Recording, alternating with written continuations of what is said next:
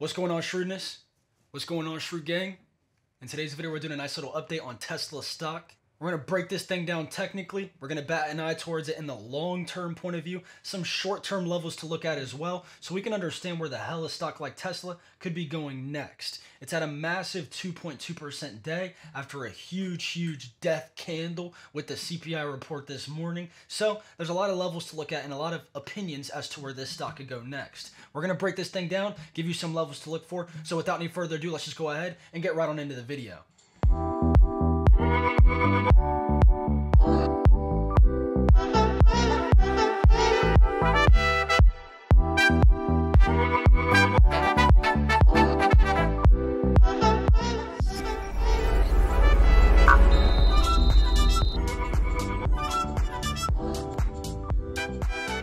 So first and foremost, we broke this thing out into the long-term point of view. We're in the monthly candles right now, and we've broken under a couple levels that you really want to stay above. You can see that the range is near 500 as of right now, want to be hit. The difference is, though, is the longer you stay above here in these ranges, nonetheless, if you see a lift off, the higher these moving averages will stretch, just so a 500 support in the future, right, might be a 600, might be a 700 support. So I want to put that towards your brain. Something like Tesla compared to all competitors in the EV space, they are the defined player in the space. But compared to other names like NIO, Ford, and General Motors, they are way overvalued than their competitors. Not a bad thing, but usually when it's tied to a certain industry, if one's flying away from all other competitors, they typically tend to meet each other at some point in the future.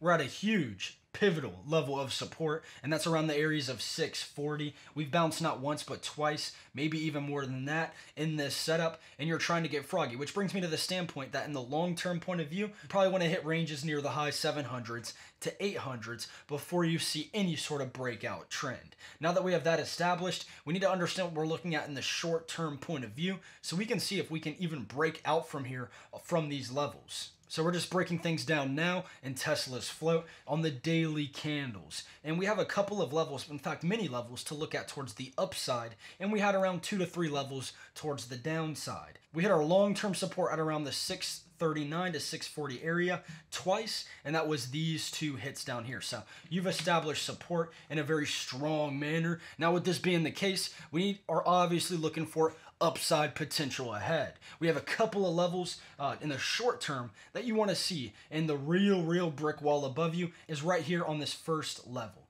So this is around the areas of $800, right? The high 700s, the 800s. This is the brick wall you need to break over. And it might take a little bit of time before you get there. Maybe it'll take a catalyst. Maybe it'll take the stock market breaking out from these lows to bring Tesla with it. And you can see right here, right now, that today's turnaround is biblical. If I can go to your 5-minute candles, you gapped down like crazy this morning and you sliced to the upside and are still trying to go higher as we speak. So strength is definitely happening right now, and it's almost like there's a magnet above you trying to get Tesla to snap back to reality. So that reality to me is going to be the $800 areas. The difference is, though, is if you break over that, this is short-term retest. If you're swinging this bad boy, if you're in it for a minute to try to see higher prices than that, that brings us to the next brick wall level of 900. And I'm not going off of past supports or resistances. It does it itself because of these Fibonacci extension levels. Respected these areas many times, not only as support, but as resistance. And also you've gapped above the resistance as well in this area over here. So you could see this as like a roadblock on your way up, the areas of 900. Now, let's put a theoretical sense out there, right? Let's say you do hit this level, get a higher low, you re-break back above these areas. It's not just going to fly up there. It could, right? But if that ends up happening, you will revisit the same breakout level of 800 as support. So it's going to ping pong back and forth most likely throughout the channels of 800 to 900 if you break your brick wall.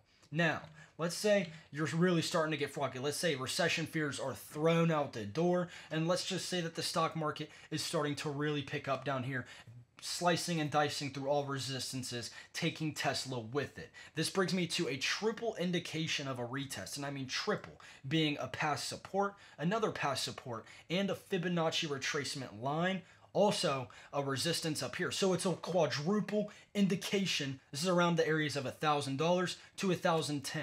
I really think from down here at these lowest prices, you could afford a little bit more red, but I think you're ping-ponging back and forth to set yourself up in the future for a breakout near $1,000. You've only done this a couple of times, and with this catching itself down here at this low point, rather than slicing like the last 3 times to this major support, I really think that this is the higher lows that you're starting to get to show Tesla's hit support. And with support comes the liftoff. So keep your eyes put on these levels on the way back up.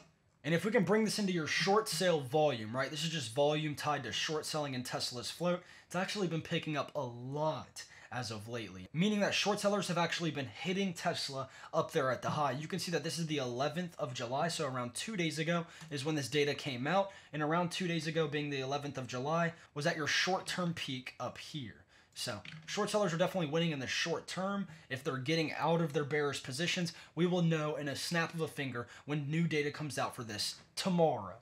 We all know that Elon Musk is having some turmoil with Twitter, and we all know that there is a chance that he could be going to court in the near future to be forced to settle the deal. It doesn't matter how you look at it. It's a very opinionated topic, but what I am going to say right now is whatever happens will affect not only Elon, but the companies he owns and the stocks that are tied to those companies. So we saw what happened when the Twitter news came out a couple days ago, and it was Elon rejecting the deal. That killed Twitter. That made Tesla fly in the aftermarket, and also in the same sentence, it sent stocks like DWAC, sent stocks like Fun, PHUN, higher with it. So realize these headlines, these opinions, the speculations, it will all make a difference as to where this stock could go next. They could come out in a few weeks or so and being like, Elon is forced to take the deal at 54.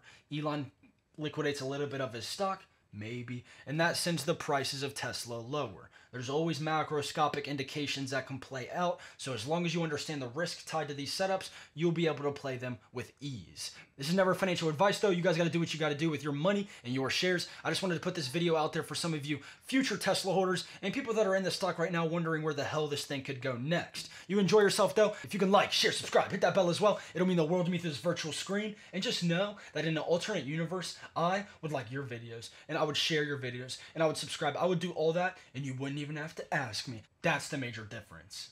So I'll catch y'all boys. Shrewd Gang, stay safe out there as well so I can see you tomorrow. Peace out. Shrewd Gang.